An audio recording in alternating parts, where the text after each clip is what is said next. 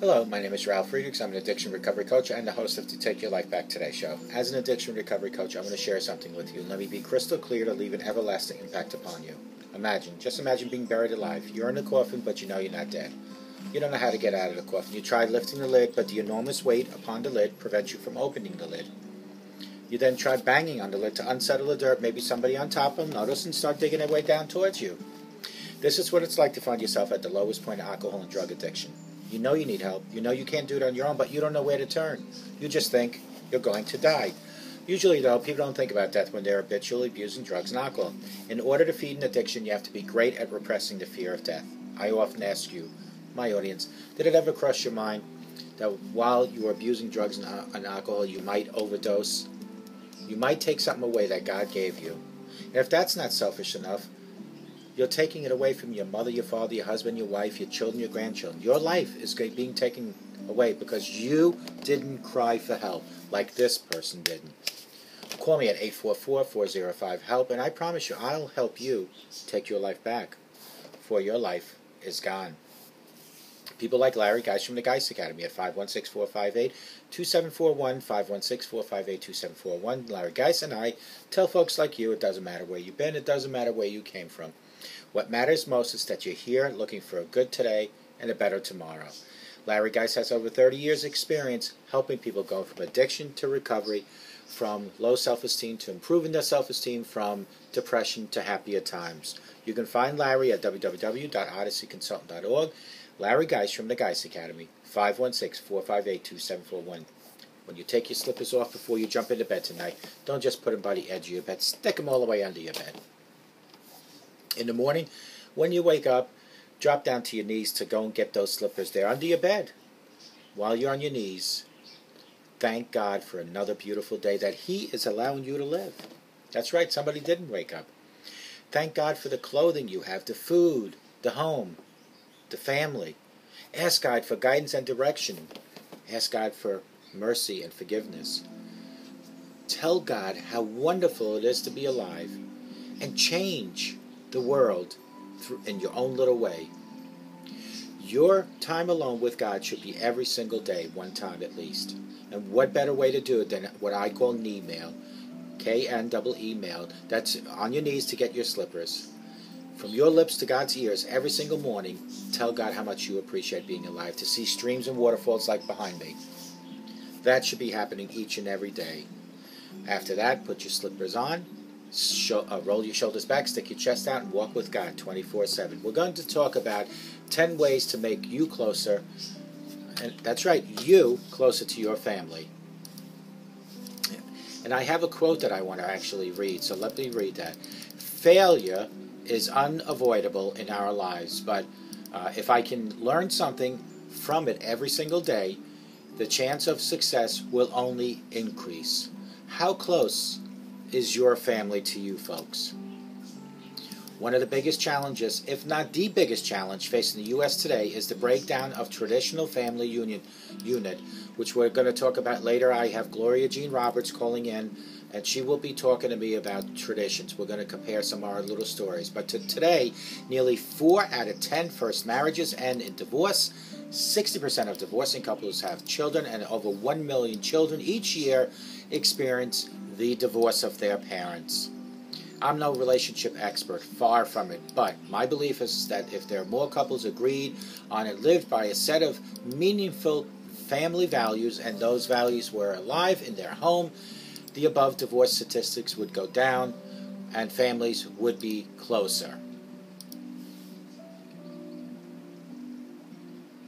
As a man who takes my role as a father and grandfather, leader of my family very seriously, it is my responsibility to create a culture that inspires respect, love, trust, togetherness, and most importantly, fun. I'm kidding about that, but it is important.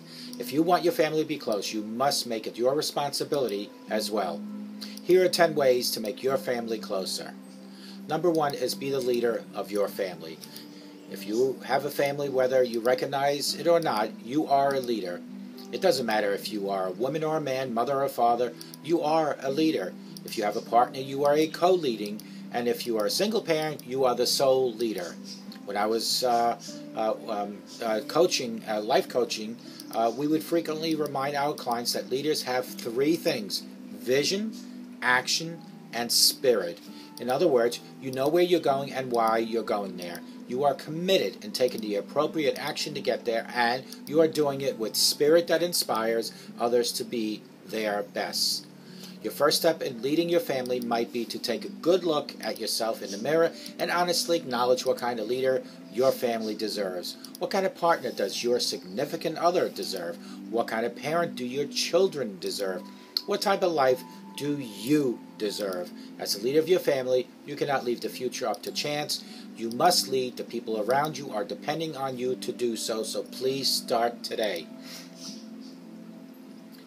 Number 2, establish values. As stated above, I think one of the biggest challenges facing our culture today is the lack of individual understanding and personal values, which results in a lack of family values. Part of the good look at yourself in the mirror routine that I talked about above is admitting to yourself what truly is important and meaningful to you.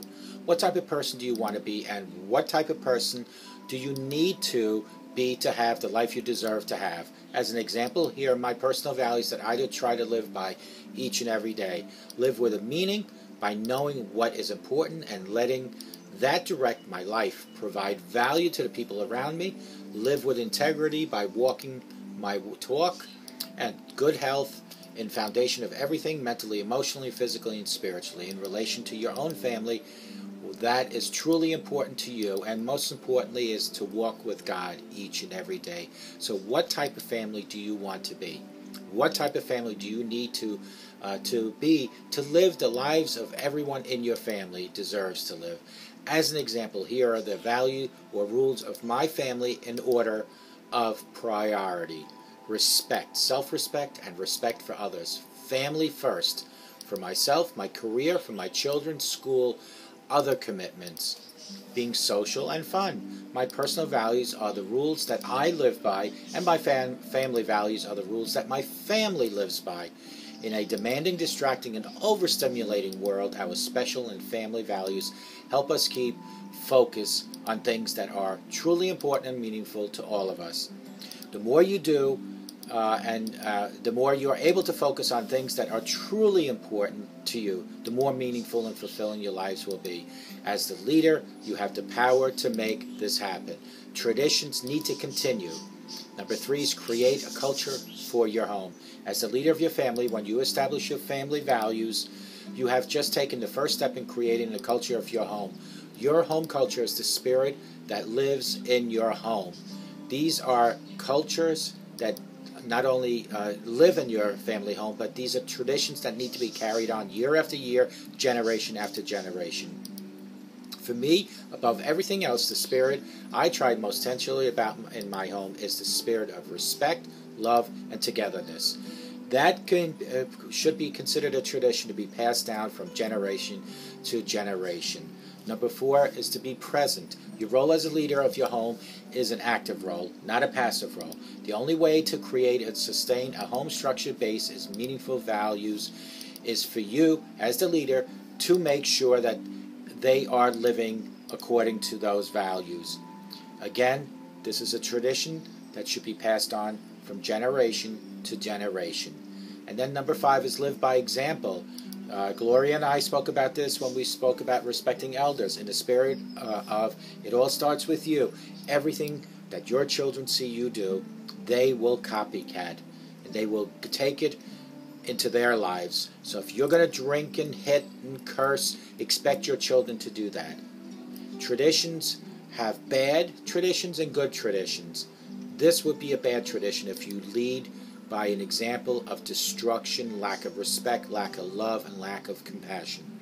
Number 6, control your schedule. As a leader of your family, you must control your schedule or it will control you. A lot of people seem to be really, really busy. When they are too busy and stressed, it's like a badge they want to present to the world that makes people know they are busy. Part of traditions is to take vacations together each and every year as a family together. Gloria, when she calls in later, her and I will talk about traditions, and I hope you stay with us for that. But people are too busy because they don't control their schedule, and they allow less important people and things to distract them. Don't let that happen to you. Don't let that become a bad tradition from year to year, generation to generation. The next one is plan with purpose. A few years ago, a mentor of mine said to me, you can tell a lot about what is important to a person by looking at their checkbook and their calendar. If you know what your personal and family values are, it is easy to plan with purpose because you know what is purposeful. Are you intentionally about where you want to be spending your energy, time, and money? Plan with a purpose, plan vacations, plan on traditional yearly things with your family, year after year, generation after generation. You need, number 8 is hold accountability. What I don't want to get lost in is that life gets busy. I have a full-time career. I'm a host and a director and a producer. I take care of at least 9 websites, but I am accountable for my family and their actions. And as the leader of your family, you must first hold yourself accountable that you are focused on the right things, not the wrong things. Websites, host, producing, directing are second seat to being a father and a husband and a grandfather. That is a tradition. That is a value to hand down to your children and your grandchildren. So that is a good tradition that you want to hand down. And you got to make sure you stick with that one. Because holding others accountable is not always asked for or it's popular, but it's necessary. I want you to teach your children, your grandchildren, that they are accountable. And remind, number 9 is to remind often. If the spirit of your home embodies your family values, reminders will happen automatically. Now, reminders might feel like accountability, but they are 2 different things. Accountability is more of a reaction to a situation, and reminding awfully is simply being proactive. So if you things that are traditions are not being followed year after year, remind of the previous year, remind of how your parents raised you and how you want to raise your children, and down to your grandchildren.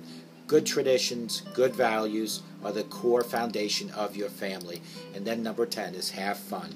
Imagine a world where everything you do, meaningful and fulfilling, wouldn't be fun. As the leader of your family, can you think of anything more fulfilling than your family being closer, both emotionally and physically? I don't know about you, but I want to have as much fun in my family as possible. When we aren't together, I want to be able to feel proud that I'm doing everything I can to ensure my family is having fun and are happy and healthy. So in my absence, I want to make sure that they're provided for. When we do get together, our fun and enjoyment will be maximized because respect, love, togetherness are important to everyone. And that, my friend, is the foundation of your family and the foundation of your home. Your family being close to a decision that is a decision that you, the leader, has to make. It doesn't just happen. The world will eat you up and spit you out if you let it, and a lot of people will let it happen. Be different and make a decision for your family to be close and take action to make that happen. Keep traditions going. If it is important to you, I promise it will be the most important, meaningful, and fulfilling decision you ever made. Be the leader of your family. Be the leader that your family needs and deserves, and carry your traditions from your mother and your father and your grandparents to this generation, which is you, and then bring it to your next generation, which is your children, and following to the grandchildren. We're going to take a short break, and when I come back, we're going to have a phone host, a regular on our show, Gloria Jean Roberts, will be calling in, and we'll talk about traditions. I'll talk to you in a few.